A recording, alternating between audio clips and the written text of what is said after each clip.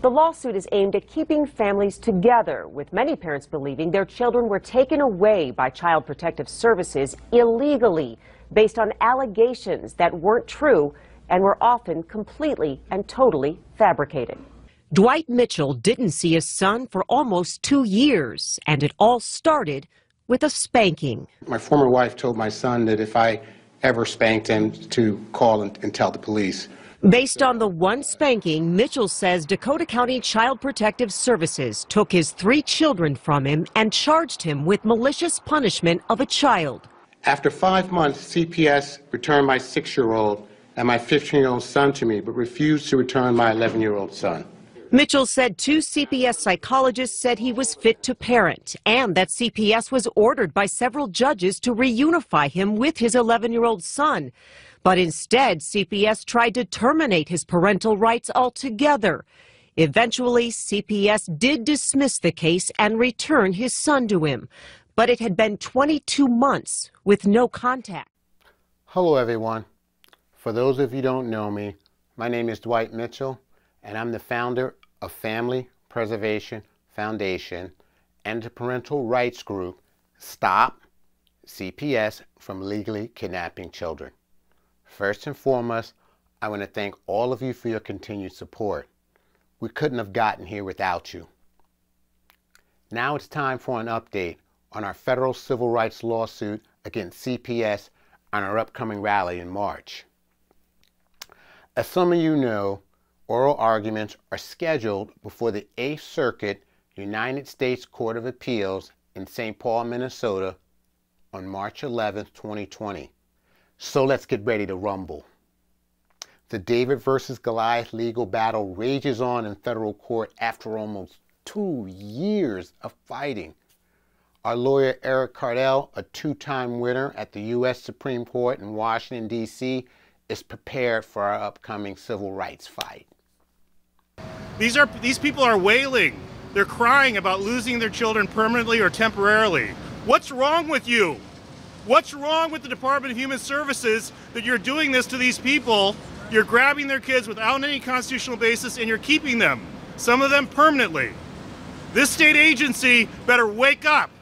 Our attorney will be arguing the following key points before the appellate court. 1.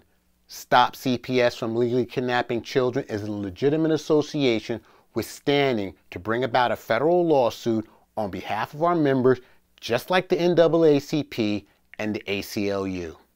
2. Per the 8th Circuit decision on August 10, 2018, it is well-established law that it is unconstitutional to seize a child without a reasonable suspicion of child abuse. 3.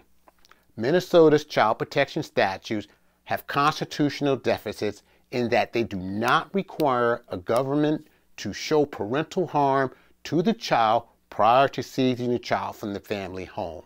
4. Minnesota child protection statutes fail to follow the national trend of excluding ordinary corporal punishment from the definition of abuse. 5. Minnesota's child protection workers do not have immunity if they seize or remove your child from their family home without a court order, without evidence of child abuse, and it's well established that lying and or presenting false evidence to the court in order to remove a child from the family home is perjury, illegal, and would deprive the parents of their constitutional rights. Now, having said all this, we need everyone to take off for work and come down to the rally in the federal courthouse to hear the arguments. We want you to understand what's going on, so come on down on March 11, 2020 to show your support and help change the laws relating to CPS. We need to fill the courtroom. We need to know what we want. Details are on the blog section of our website, familypreservationfoundation.org, and our Facebook page under the Events tab. We need to show this 3-judge panel that parents demand their constitutional rights be upheld as it relates to CPS policies, practices, and procedures. We will take this battle all the way to the U.S. Supreme Court if necessary.